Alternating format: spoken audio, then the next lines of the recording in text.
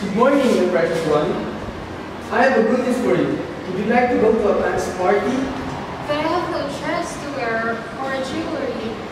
I'm afraid I cannot go with you. Maybe we could borrow a jewelry from your friend without worries. And let's get a new dress.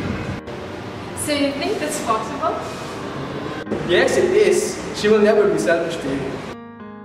Hi Mathilde, how exciting to see you again. Come inside and sit. I'm great, Forestier. I just stayed home most of the time. Are you fine, Mathilde? It seems like you're not. What is that? Say it to me. I feel really shy to ask you for this, but my husband and I are both coming to a fancy party tomorrow evening, and I was wondering if I could borrow some of your jewelry. Is that all you need? Come on with me, I'll let you borrow. This jewelry will suit perfectly for you.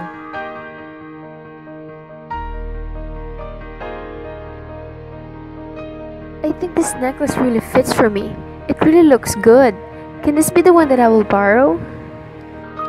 Sure, my dear. Anything you want. Wait, let me put it in a pouch.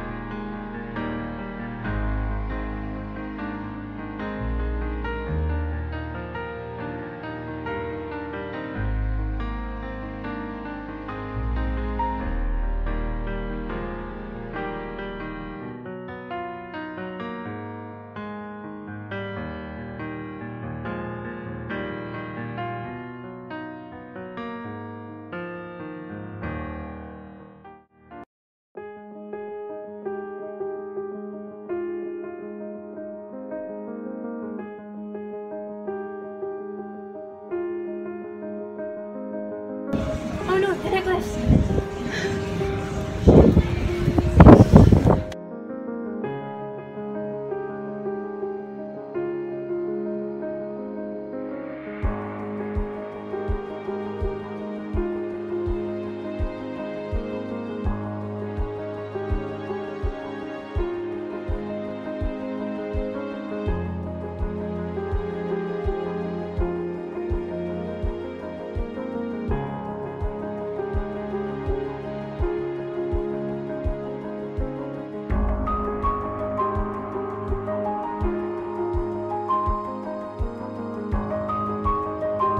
Yes, Madame Forestier.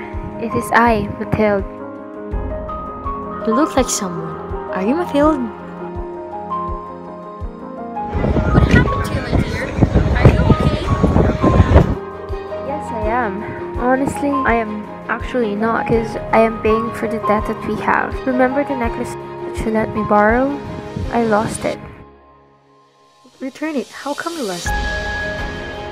We actually bought a new one for us to replace and return the necklace to you. So here we are, suffering because of the day that we felt very happy because of the fancies that we were surrounded of that day. That day was really memorable, and I regret every jealous and filthy ambitions that I had that day. I should have been contented with what I had. Good day, madam. It's 40,000 francs.